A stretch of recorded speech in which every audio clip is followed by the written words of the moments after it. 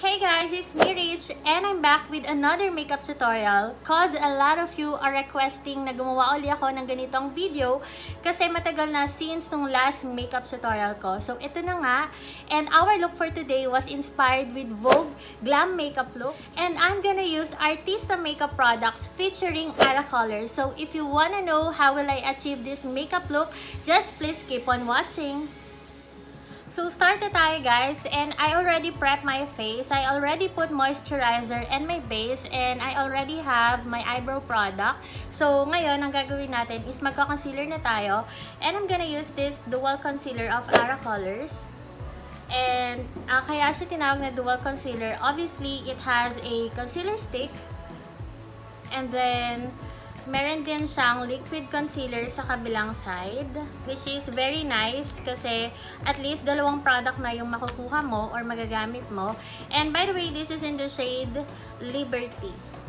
So I'm gonna put concealer dun sa aking under eye area, and then dun sa mga parts kung saan nagpipicture pa yung mga pimple marks ko. So I'm gonna use yung stick concealer nila.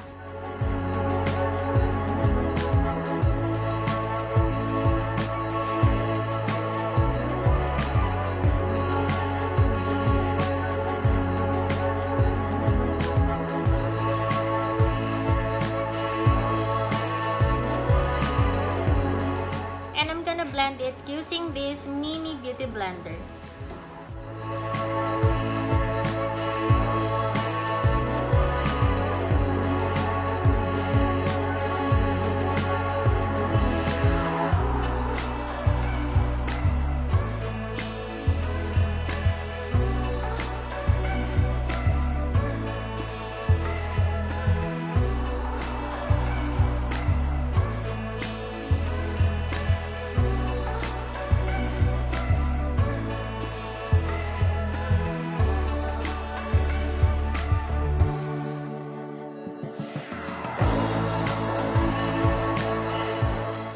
So what I can say about the Ara Colours Dual Concealer is meron siyang medium to full coverage, and ang dali niya i-blend guys, and nagustuhan ko yung kanilang concealer as in kasi natakpan niya yung mga imperfections ko, and hindi siya nagki-crease.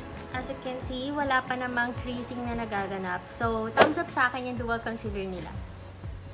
So next is I'm gonna set my face with this two-way foundation of Ara Colours, and I'm gonna use the shade Lover. And actually guys, I'm not sure kung yun ba talaga yung pronunciation for this shade. Is it Lover or Lover? Basta yun na yun, wag niyo ako i-judge. When I'm setting my face, I usually use a powder brush, but just to let you know guys, it comes with a sponge. Andyan siya sa baba. So you can use this one, but yun nga, I preferred to use yung mga powder brush. So let's set our face.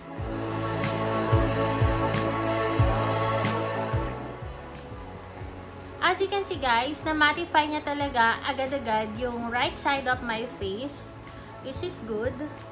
Kasi yung skin ko guys is very oily, and kung hindi ako magsaset ng face, gagalaw or uusat yung aking foundation.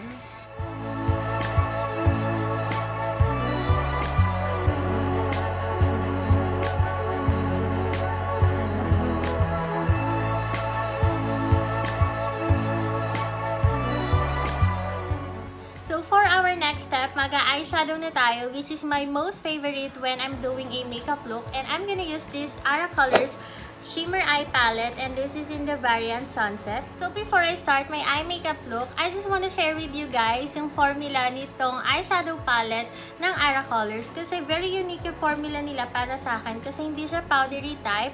As you can see guys, yung palette ko, meron siyang mga dents or lubog na part, kasi kapag prines mo siya guys, ayan, nalulubog talaga yung daliri mo. And guys, kahit ikaskas mo dyan yung brush mo, wala siyang fallouts as in. Kaya super duper love ko talaga tong eyeshadow palette na to. So for the first shade, I'm gonna use this color brown.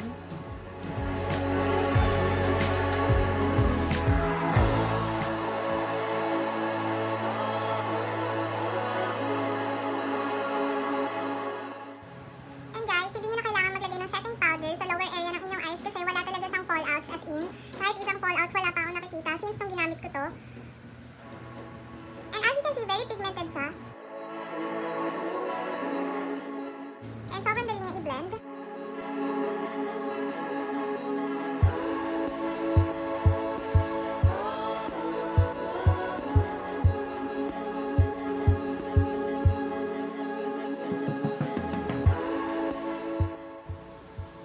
actually, sobrang easy lang nung gagawin nating eye makeup look. I'm just gonna get a blending brush para i-blend yung edges.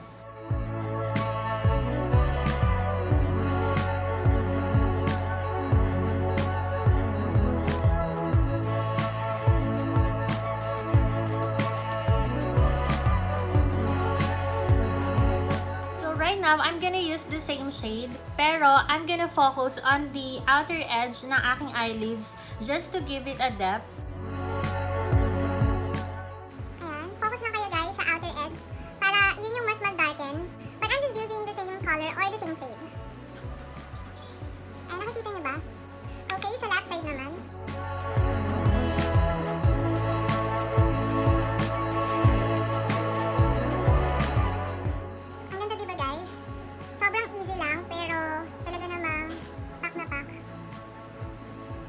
So, I'm gonna use this kind of brush and same shade pa din yung gagamitin natin. But I'm gonna put the eyeshadow sa lower lashes ko.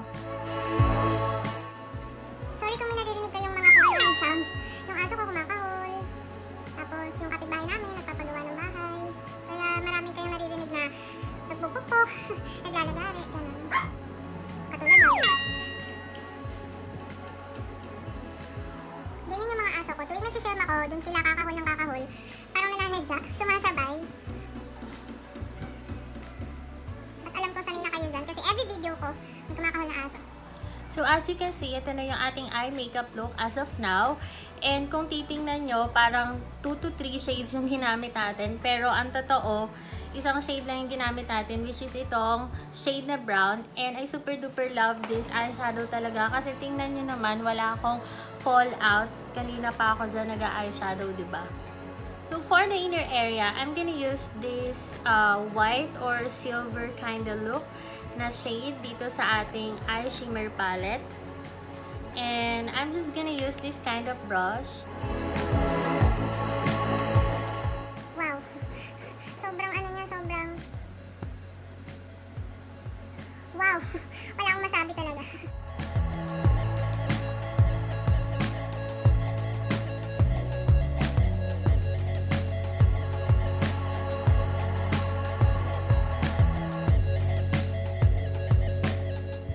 So I'm just gonna put eyelashes off camera and I will be back.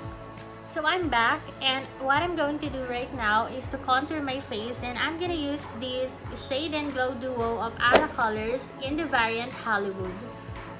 So we need to contour our face. Kasi naglalaba tayo this quarantine and hindi mo kailangan mag-diet, besh. I-contour mo yan, besh. Contour lang ang katapat niyan. Charot.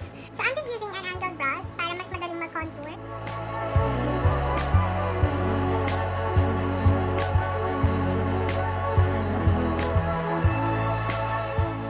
Siyempre yung mga Vogue makeup look, kailangan contour na contour ka, besh. As you can see, yung shade nung Hollywood is saktong-sakto lang. Para lang siyang shadow sa face. Hindi siya muddy tingnan, hindi rin siya sobrang orangey. As in, sakto lang yung shade na to. Kaya ito talaga yung go-to na contour palette ko. As in, di ba ang ganda?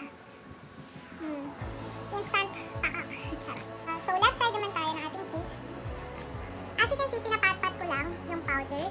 And, sobrang dali niya lang kasi i-blend. Hindi mo kailangan kasi ng brush. As in, pat-pat lang. And hindi intimidating yung shade na to kasi buildable siya. Hindi siya yung paglagay mo agad as in sobrang dark na or parang sobrang pigmented.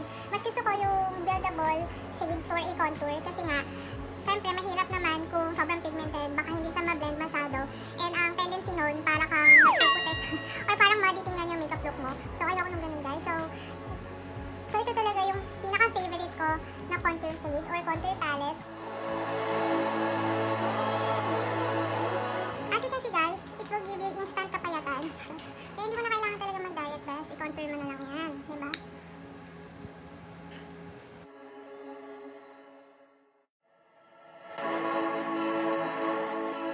Tapos, I'm gonna use this kind of brush, maliit lang, para kontrolado mo yung pag-contour ng nose.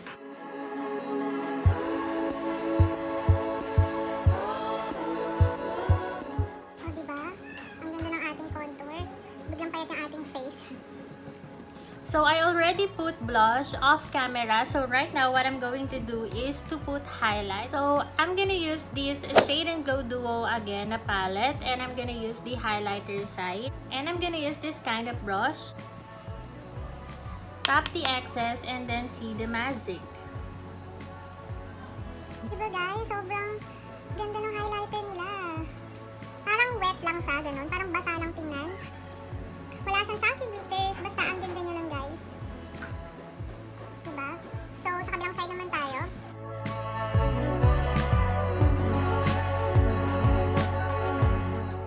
Ang ganda ng highlighter kasi promise parang basa lang sa tingnan kahit sa personal. And then, on the tip of our nose.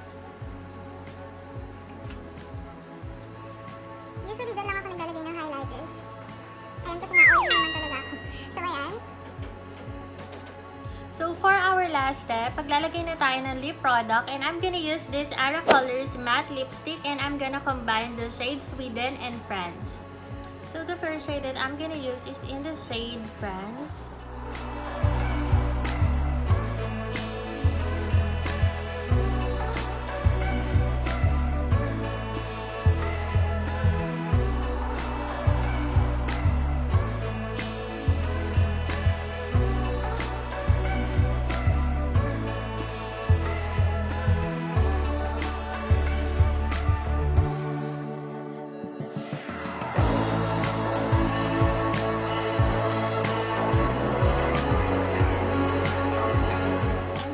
Shade na Sweden naman.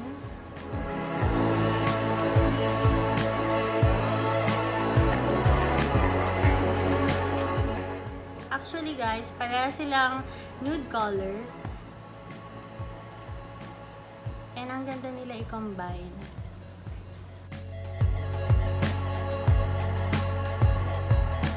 So I'm just gonna put a lip gloss on top of this and I will be back.